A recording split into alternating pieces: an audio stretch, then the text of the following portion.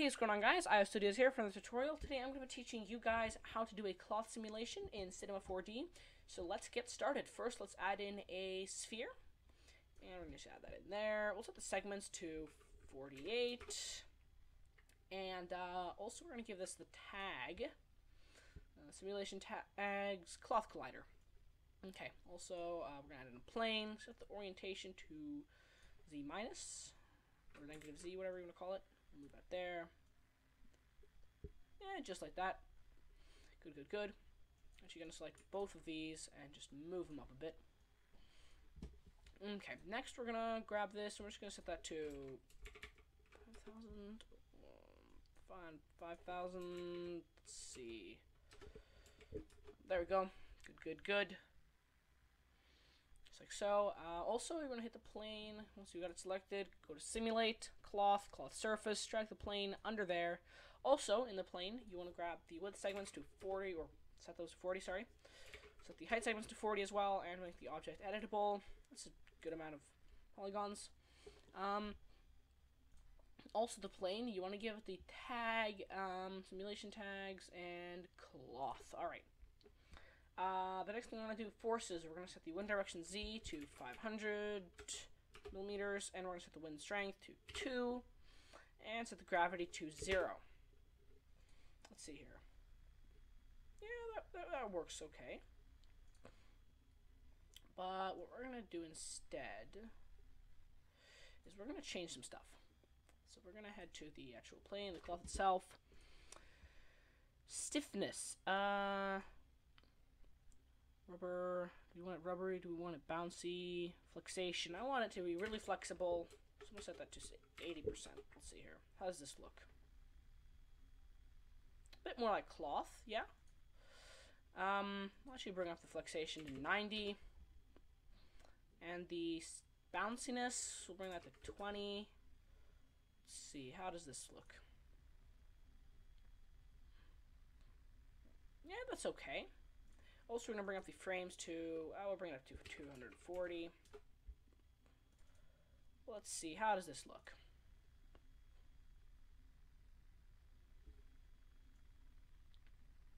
I like it, but we need a stronger wind. Much stronger wind will make it look a lot better. So we're going to set the forces. We're going to grab the, okay, the plane here? Yeah, forces, and we're going to bring the wind strength to 8. Let's see, this may be too much, but yeah, it's way too much. Okay. Bring it up to 4 maybe. Do that. How does this look?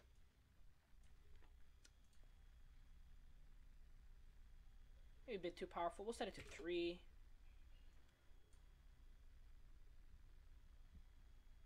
I think that's okay.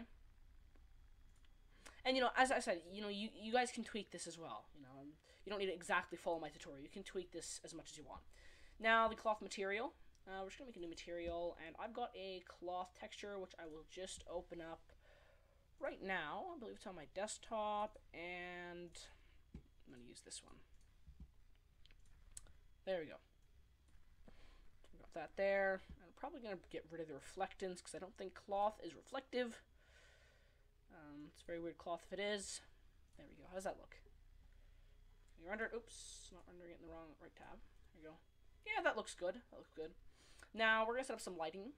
So first thing we're gonna do is we're gonna set up. Well, we could use a sky. No, we're just gonna use a sky. And yeah, we'll just apply sky material. That'll kind of help us. Let's see, how does that look? Oh, I'm rendering it in the wrong tab again. Let's see. There we go. That looks a bit better. Then we're gonna do. Actually, no. You know what? We're gonna make a new material and we're gonna make it completely black. I'm gonna apply that to the sky. We just want a completely dark background. And we're gonna also grab. Okay, so we're gonna grab a. No, we're gonna make a softbox. All right, we're just gonna make a quick softbox. It'll be really simple. So we're just gonna grab a new little plane, scale it up, rotate it, etc., etc. Just gonna check actually. Yeah, good. Okay. I'm gonna grab this one. Yeah, so we're just gonna scale it up a bit, move it into position. I made a tutorial on softbox lighting if you guys want to check that out as well. But we'll make a new material and basic, enable luminance. Go to luminance, and actually no, we'll leave that like it is. Go to illumination, set the strength to, we'll set it to 250, and GI area light, and we're going to apply that to our softbox material thing. Put that there. Good, good, good.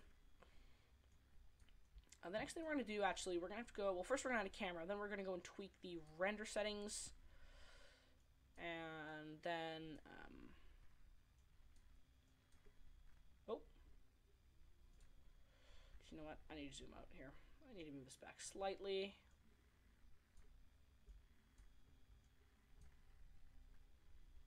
There we go. Just move that in so it's in a good place to see. There we go. Good, good. And just add in a new camera. Now, go to your render settings, and I know you guys can't see this tab, so I'll just kind of tell you guys what to do. So go to the output, set the width to 1920, and the height to 1080. Also, go to Effect, Ambient Occlusion, Effect, Global Illumination, and primary method, Irradiance Cache, secondary method, Light Mapping. In the light mapping thing there, set it to, or under the light mapping thing, under secondary method, set the maximum depth to 32. Also in the sample, set the sample count to custom samples, and also the sample count to 1, well, we'll keep it at, we'll set the samples to 64, but alternatively, if you guys are rendering this as your final render, you probably want to bring up the sample count a bit, or you can bring it down depending on how powerful your PC is. I also set the smoothing to 60% under Irradiance Cache and the color refinement to 90% under Irradiance Cache. Also, you're going to set your renderer to physical for the best results.